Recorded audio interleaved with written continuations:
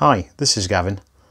In this video I'm going to explain how to date whether a golf iron with a wooden shaft dates to around 1900 or 1800. So this first one, they're all smooth faced. They're what's called nicking at the top of the hosel, so that's those little points there. The nicking is quite fine and it's quite regularly spaced.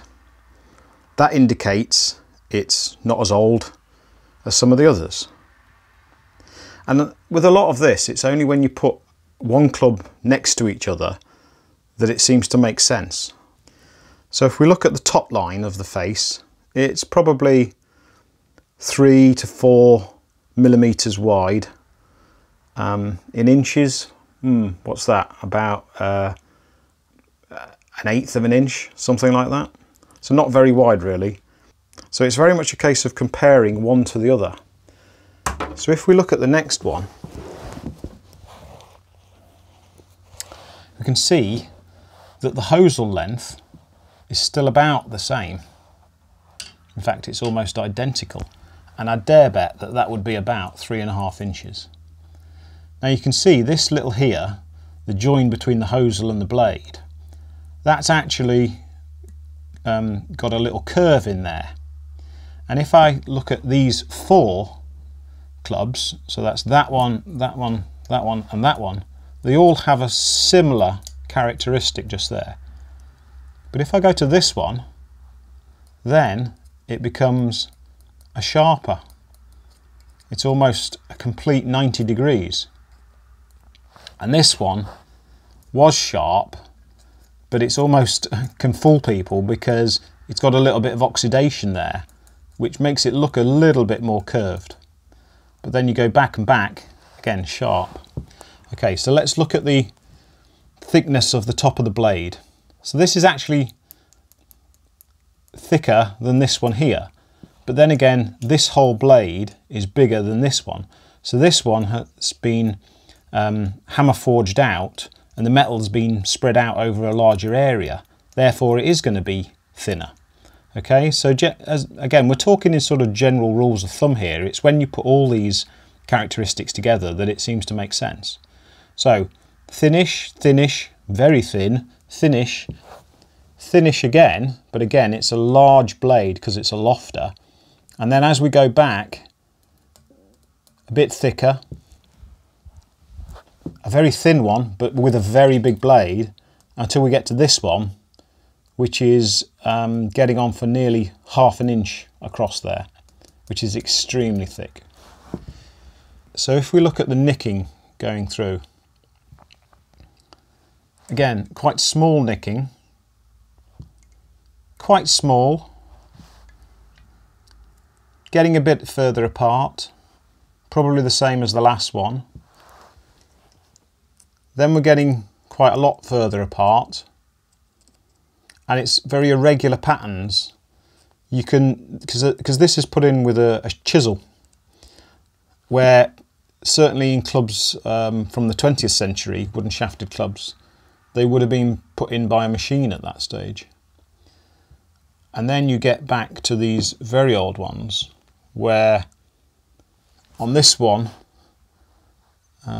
here, the points are very sharp enough that if you run your finger there, it'll catch your finger. And similarly with this one. Now this one, they've been sort of just slightly chopped off, but they're very wide apart and they're very long in comparison to even this one here. One of these irons is unique in that this one here, the oldest one, has actually the hosel pin running from front to back, where every one of these else has the hosel pin running from side to side, which was the normal accepted practice, certainly from about the 1840s onwards. If we look at the thickness of the shafts, most of these here could be considered to be the same. Some are slightly thinner than others, and a lot of that might be down to the ground the golf was played on, if it's sandy or a bit muddier, an inland type course. So you're talking the difference between St Andrews Links and Bruntsfield in the middle of Edinburgh. But if you go to this one, the shaft is getting on for near, just slightly under an inch wide there, and that's extremely thick. They're all actually hickory. There are some clubs that date very early that have ash shafts. And the next thing is to look at the markings on any of these clubs, what we call cleek marks. So if we look at this club and we turn it over, there's no actual maker's marks. Possibly these marks here going down and down possibly could be the remains of a stamp, but without looking really closely under magnification, I'm not too sure. But I don't actually keep this club because of its head. I actually keep this club because it's got an all-in-one cork grip, which I quite find interesting. Anyway, so the head is nothing special. Now, quite a few years ago when I was new to collecting, I'd bought perhaps about 50 hickory clubs, and I started getting quite interested in the irons. And then one day I found a club that was smooth faced, no lines or dots. And I got really excited and I thought, wow, this is really old. And I digged out the normal reference books and I was thinking, crikey, this could be 1850s.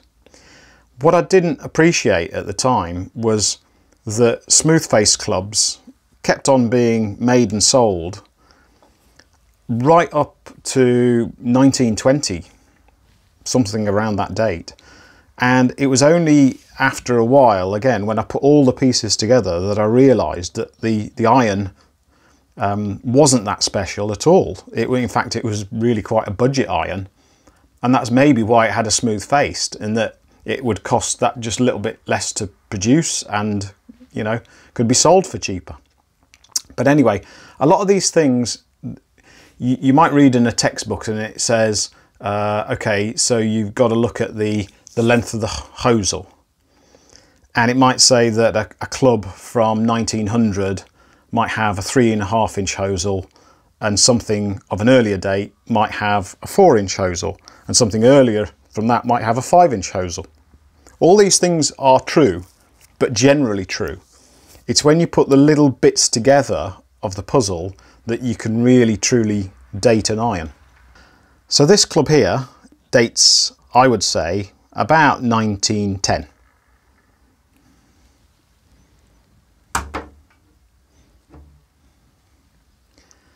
This club here has the markings of R. Forgan and Son, St Andrews, and the 3 feathers mark. Now this feathers mark signifies that it was made before 1902, when Forgans were the appointed club makers and held a royal warrant for Edward, Prince of Wales. When Edward became king in 1902, Forgan started stamping his clubs with a crown. So that is a pre-1902 Forgan iron. I would say it's actually probably about 1895. Again, what I'm looking at is the overall shape, thickness of the blade, the length of the hosel, how deep the nicking is, how regular the nicking is, how heavy the whole club is. It's all these things put together that help to date it. This again is a Forgan and Son iron. You can just see the stamp. it has the 3 feathers mark just next to the bottom of the club. But this club is more lofted than the last club, and hence why it has a slimmer top line on the blade. So if you were only going by top lines, you'd say this is thinner, therefore it's younger than the club before it. But there's other little things in terms of the thickness of the hosel that say to me that this club probably is slightly older than this club. Now we're looking at this iron that was made by Anderson of Anster, and Anster is spelled A-N-S-T-R-U-T-H-E-R. So some people pronounce it Anstruther, but I'm reliably informed that the correct pronunciation is Anster. So it carries the 1/2 inch circle mark. So in a very fine letterings there's Anderson Anster, and then it's encapsulated, or around the edges there's a 1/2 inch circle. And a lot of the clubs on Anderson irons, sorry, a lot of the stamps on Anderson irons are very, very faint.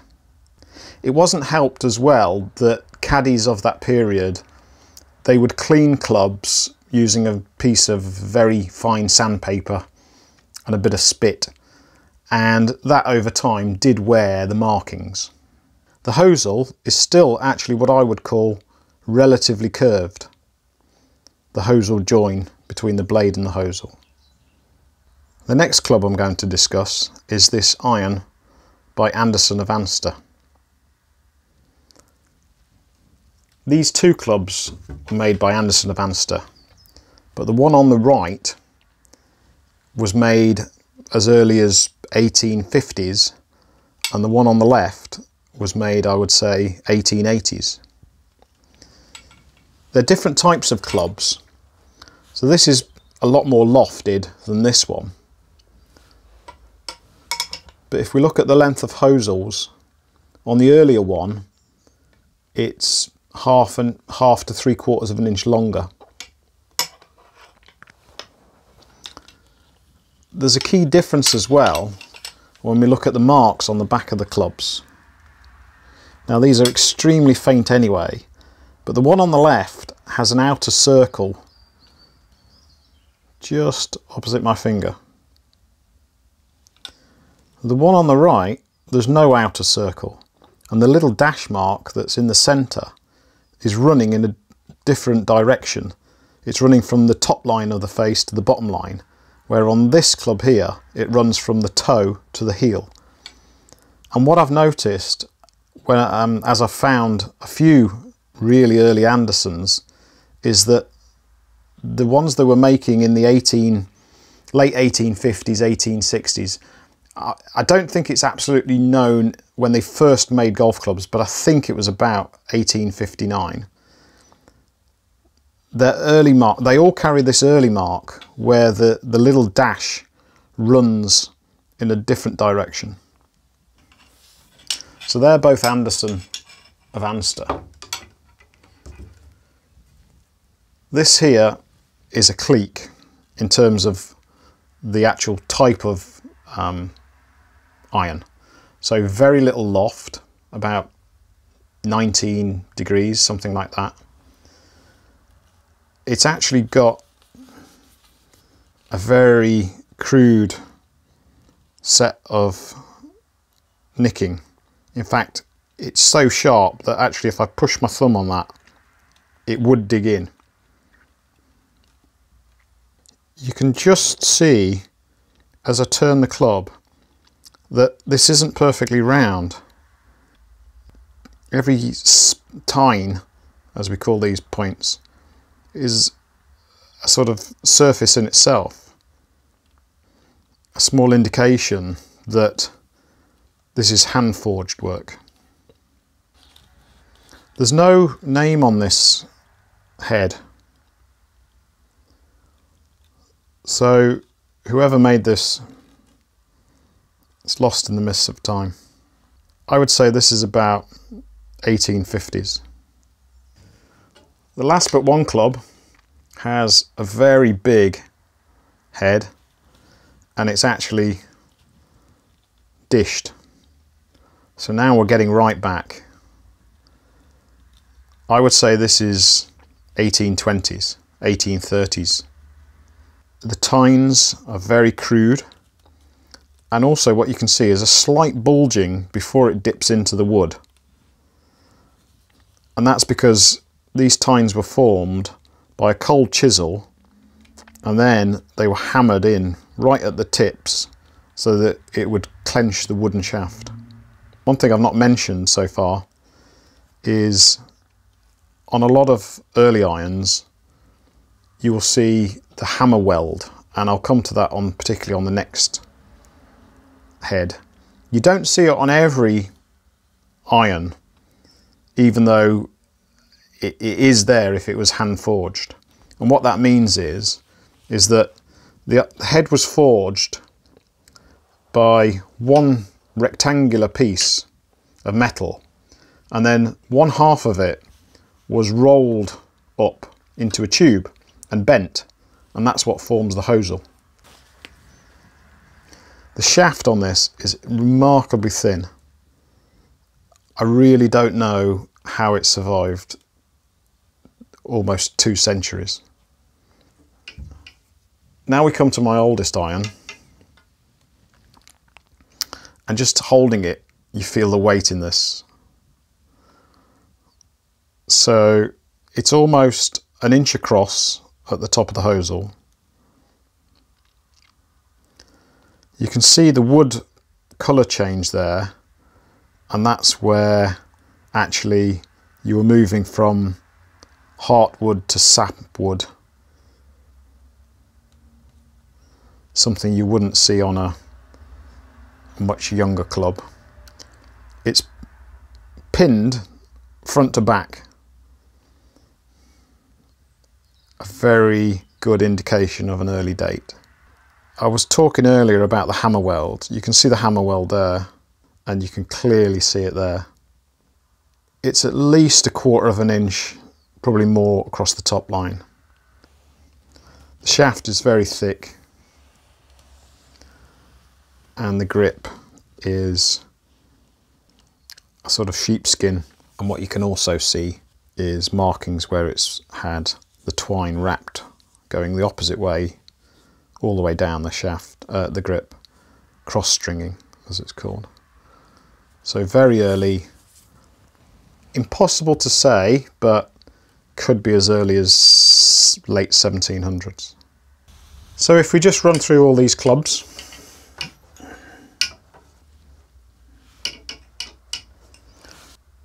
so let's just run through all these irons to date them. This one, 1900 to 1910. This one, 1890 to perhaps as late as 1900. This one, 1880 to 1890. This one, about 1875 to 1885. This one, 1860, possibly as late as 1870. Somewhere between 1840 to 1860. 1820 to 1840, late 1700s to 1820. Thanks for watching.